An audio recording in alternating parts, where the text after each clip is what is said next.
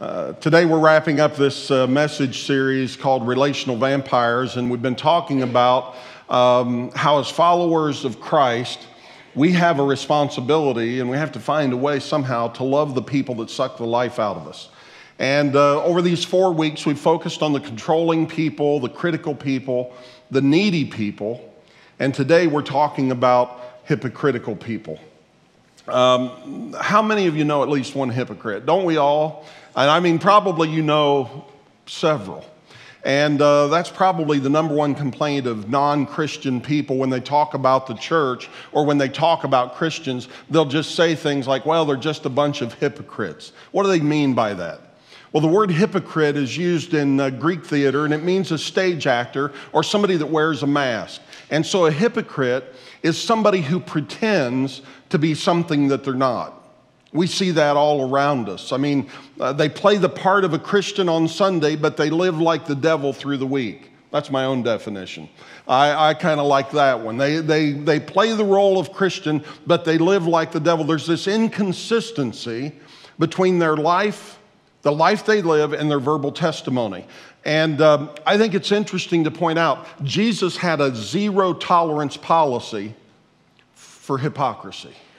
He had no tolerance for it whatsoever. In fact, in Matthew chapter 23, he exposed the hypocritical attitudes of the religious leaders. He talked about the fact that they knew the scriptures, but they didn't live them out. They didn't care about being holy. They just wanted to look holy in order to receive the admiration of the people. Well, today, like the Pharisees, many people know the Bible, but they don't allow it to change their lives. It really makes no difference in their day-to-day living. They say they follow Jesus, but they don't live by his standards, by the word of God. It's like their actions don't match their beliefs. So 7 times in this particular passage of Scripture that we're going to look at in Matthew chapter 23, the phrase, "Woe to you hypocrites." It shows up again and again. Each time these words are coming from Jesus. And then he gets kind of to the end of his comments, and here's what he says about their lifestyle. This is in Matthew chapter 23, verse 28. He says, "In the same way, on the outside you appear to people as righteous, but on the inside," and this is where it really counts, on the inside, you are full of hypocrisy and wickedness. So the question this morning is, how do you deal with the hypocrites in your life? It may be your buddy who comes to church and acts like everything is normal while he stands up and sings and praises God with his arms outstretched. But you know good and well that he's cheating on his wife. Hypocrisy. It doesn't add up. It could be the kid at school who professes to be a Christian and he comes to youth group and he participates, he even volunteers to lead a small group, but he gets drunk on the weekend and he cheats on his tests, and you see the imbalance there. What's wrong with this picture? Could be your boss. Maybe he claims to be a Christian, he professes that he's a Christian, but he cheats his customers and he treats his employees like dirt. He operates the business with no integrity, and everybody sees it. So what is our role? What's our responsibility as Christians in situations like these? Do we even have a role?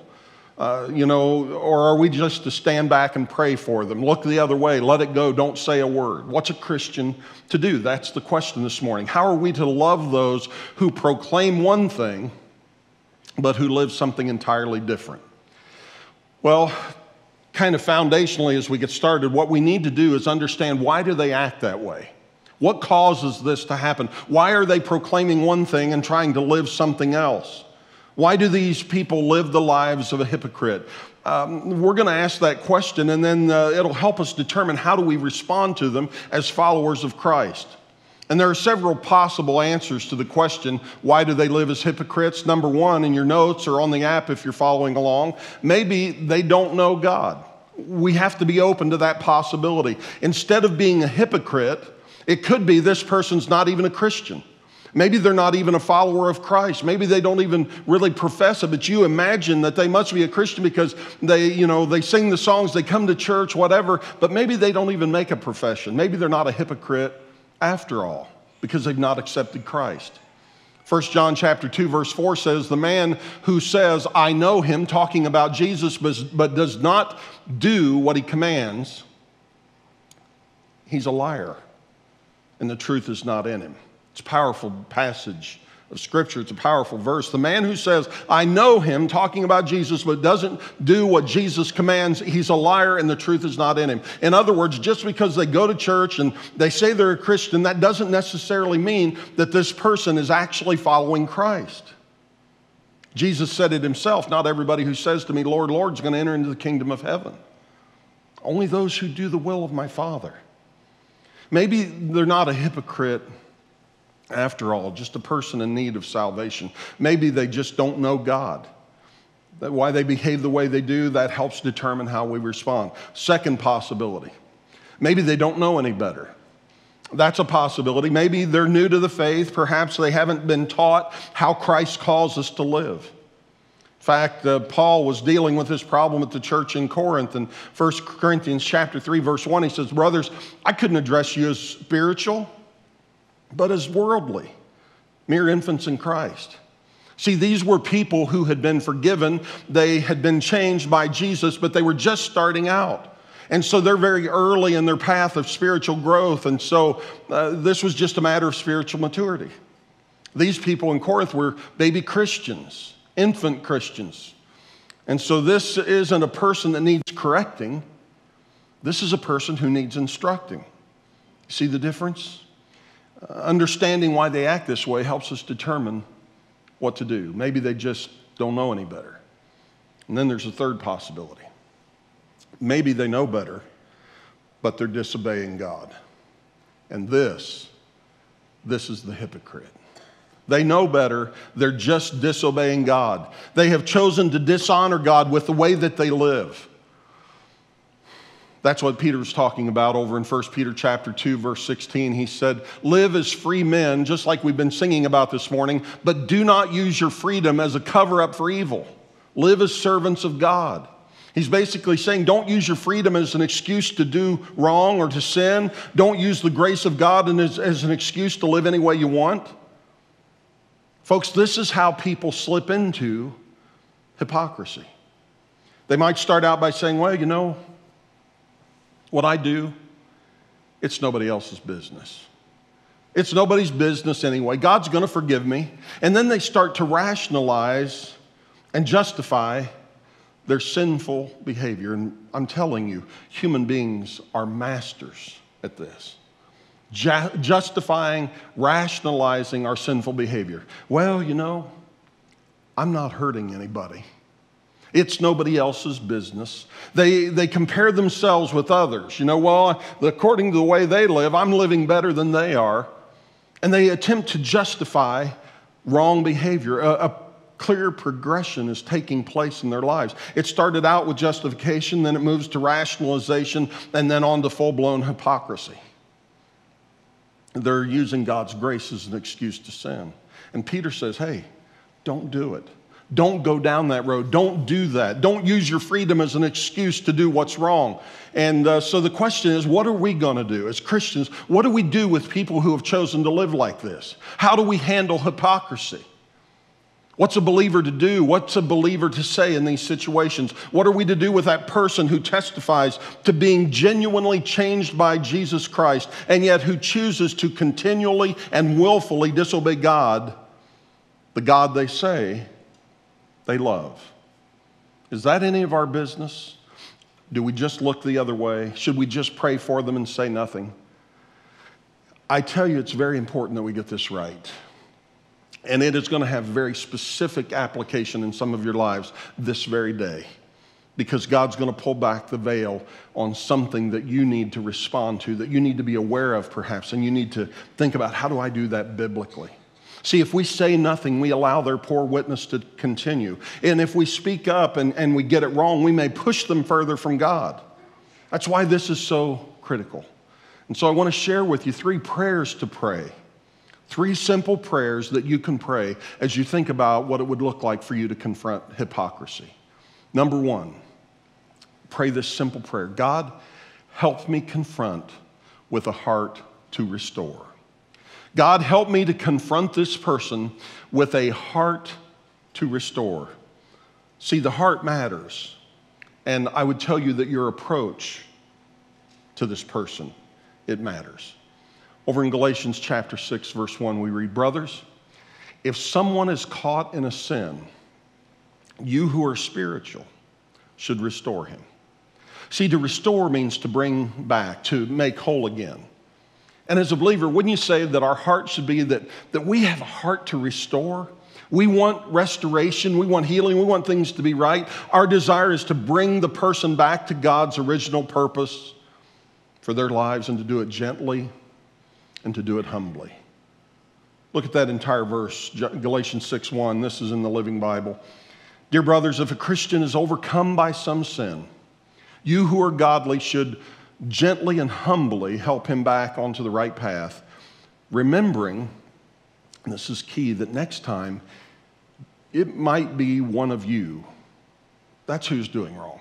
It could be you the next time. Be aware of that.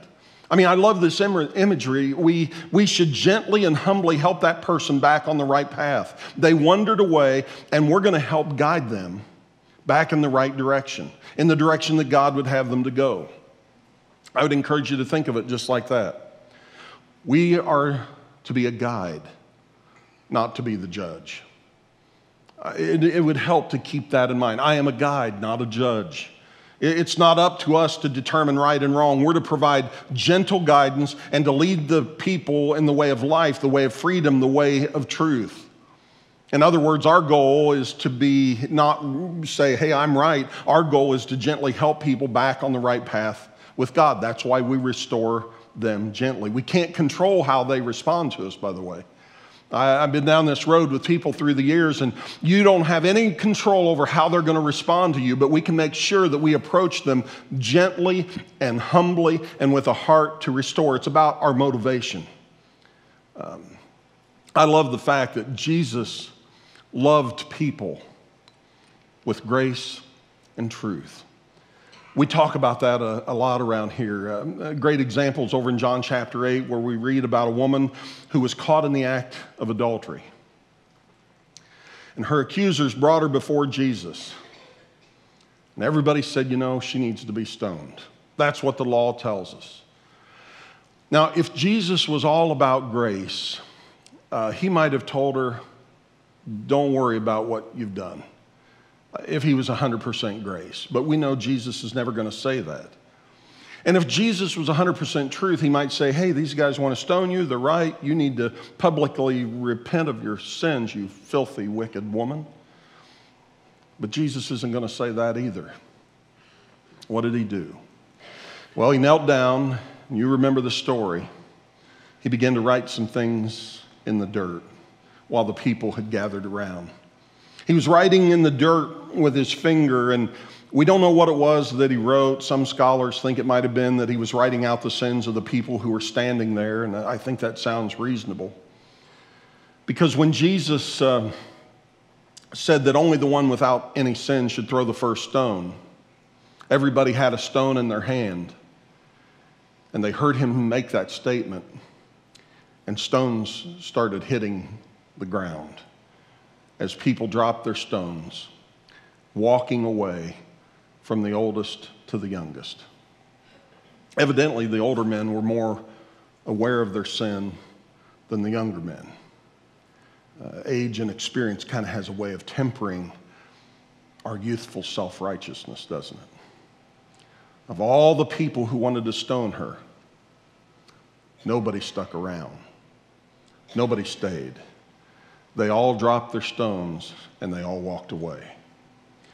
Then Jesus went to the woman and he said, woman, where are your accusers? And then she said, they're all gone. And then this, in grace, he said, neither do I condemn you. And then in truth, he said, don't live like this anymore. There's a better way. There really is a better way, and I want you to be free. So you go and sin no more. grace and truth. That's Jesus, and that is a heart to restore. God help us, all of us, to confront whoever it is, family member, friend, your spouse, your children, with a heart to restore. It's so important that we get this right. A second prayer to pray: God, help me to confront carefully. That would be the second prayer. As you think about confronting the hypocrisy in the life of somebody that you love and care about, as God leads you, confront them carefully. Back to Galatians 6:1. Brothers, if somebody's caught in a sin, you who are spiritual should restore him gently, but watch yourself, or you may also be tempted. Why should we be careful? Because we care for them. I mean, that's the heart of why we reach out, because we care, and we want to be very careful, because the moment we put ourselves in the posture of the one who's correcting, we place ourselves in a very vulnerable position. Paul says, watch yourself. You have to be careful. He said something similar over in 1 Corinthians chapter 10, verse 12. He said, if you think you're standing firm, be careful that you don't fall. So when you confront, do it carefully. And in that moment when you think you're better than somebody else or you're above them, you open yourself up to the lies of the enemy. Lies like, I'd never do what they did.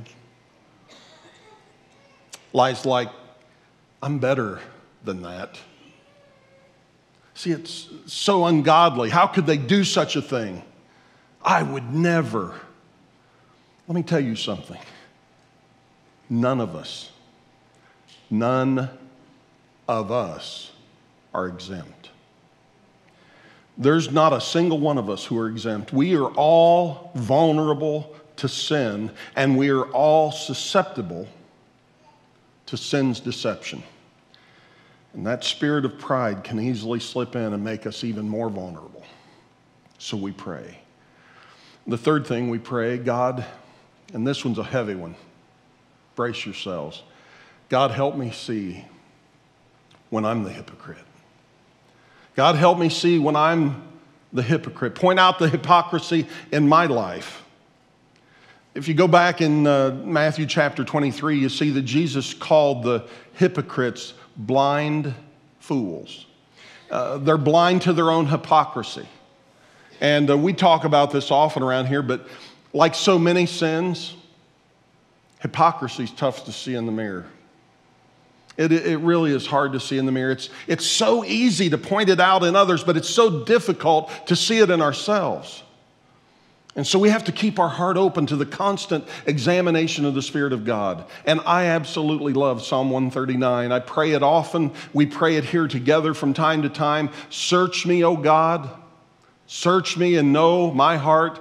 Test me and know my anxious thoughts. See if there's any offensive way in me and lead me in the way everlasting. It's about keeping your heart in check. And we all need that. David learned this lesson over in the Old Testament. He was the king, and should have been out with his troops. He should have been at war, but instead he was on the rooftop of the palace, and the soldiers were out to battle, but he was laying back there at the palace, and he's looking over the city when he saw this beautiful woman, and he liked what he saw, and so he had her brought to the palace. And you know the story. She was a married woman. He committed adultery with her. She sent word that she was pregnant, and in an attempt to cover up his sin, he essentially had her husband murdered. Sin has a way of compounding, doesn't it? David committed another sin to try to cover up his initial sin. He sent this woman's husband into the battle on the front line, and then he had the troops withdraw, leaving Uriah to be killed by the enemy. It was basically a staged murder. But human beings just have a way, like David did, of justifying his behavior. He was totally blind to the hypocrisy of what he'd done. And one day the prophet Nathan comes to David, and Nathan, he came to confront David about his sin. But David had a heart to restore. And so he tells David this simple story. He says, one time there was a rich man who had all kinds of livestock. He had plenty of sheep and cattle and everything. And there was also a poor man. And this poor dude, he just had one little lamb. That's it. That's all he had, one little lamb. It was like the family pet. Thing even came in and slept in the bed with the kids. And one day a guy came along and he was hungry. And this rich guy didn't take one of his own animals from the livestock that he had to feed the man. Instead, he took this poor man's little lamb, the only lamb he had. He killed it and he fed the hungry traveler. And as this story is being told by Nathan, David's blood started to boil. And I'm telling you, it made him mad. How could anybody do such a thing? And this was like the worst thing that David had ever heard of. And he burned with so much anger against the man in the story that he finally told Nathan, as surely as the Lord lives, the man who did this is going to have to die. David was so fed up, he's going to make this guy pay for the lamb 4 times over because he did such a horrible thing to this family. He had no pity. And then the prophet Nathan looked at David right in the eye and said, David, you're the man. David, you are the man. You're the hypocrite. This thing that you're so furious about is the thing that you have done, David. You have been too blind to even see your own sin and your own hypocrisy. Before you confront the hypocrisy in others, you have to make sure you have confronted the hypocrisy in your own life. And you do that by allowing the Spirit of God to examine your heart, getting the log out of your own eye before you remove the speck from somebody else. Remembering that we are not the judge, we are the guide. And that is exactly what James was talking about over in James chapter 5, verses 19 through 20. He says, my brothers, if any one of you should wander from the truth and someone should bring him back, remember this. Whoever turns the sinner from the error of his ways will save him from death and cover over a multitude of sins. And that's why we have to get this right. We confront with the heart to restore, because when Satan tries to take away one from the flock, you should be the one that lovingly helps guide them back to truth and save them from spiritual pain, and let the grace of Jesus cover a multitude of sins as you do so. And guess what? One day, you or I may be the one who takes the step off the path. And don't you want somebody there who loves you enough to lead you back to Christ? We continue pointing people to Him. That's what we want to do as Christians. We want to continue pointing people to Him. And so this morning, as we come to the conclusion of this series, I want to ask you a question.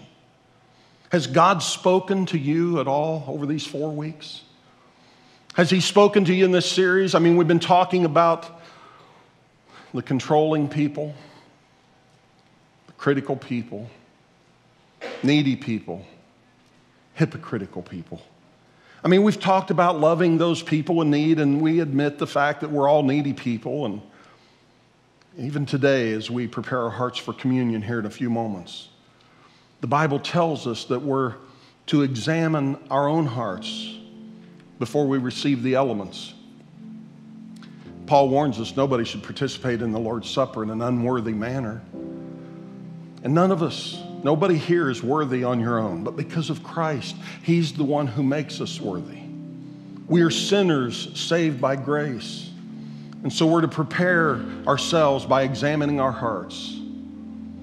And so I just want to ask you this morning, are there any barriers that affect your relationship with Jesus today? Are there any barriers that are impacting your relationships with others? See, communion is for believers only, those who know their sins are forgiven. The bread symbolically represents the body of Jesus Christ that was broken for all of us. The juice represents Christ's blood that was shed for us. Here at the Point, we serve what is known as open communion. What that means is you don't have to be a member of this local church to participate. The only requirement is that you know your sins are forgiven. You're on your way to heaven. From a biblical perspective, there's no set age when kids are allowed to participate here.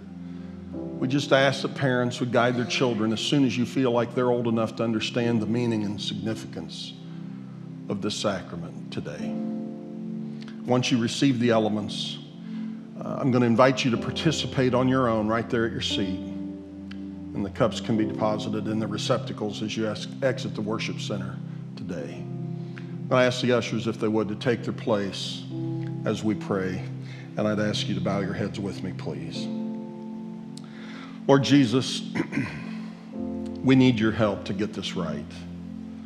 And we want to honor you in the way we love the people in our lives who are sometimes just difficult to love.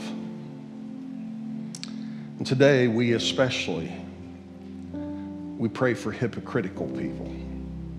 We all know them. Some of us would confess we have been them. We pray for a loved one today, a brother, a sister, a friend, someone who's making wrong decisions and heading in the wrong direction spiritually. Help us have the heart of a guide, not the attitude of a judge toward them. And may we, each and every one, be open to your Spirit, examining our own heart this morning in these quiet moments before we're served. In the same way that you love us with grace and truth, I pray that you would empower us to love the people that you bring into our lives with grace and truth as well.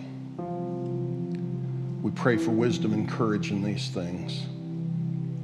We now ask that you would examine our hearts as we receive the elements of communion, the bread representing your broken body, and the cup which represents your shed blood, as it reminds us of the incredible price you paid for our sin.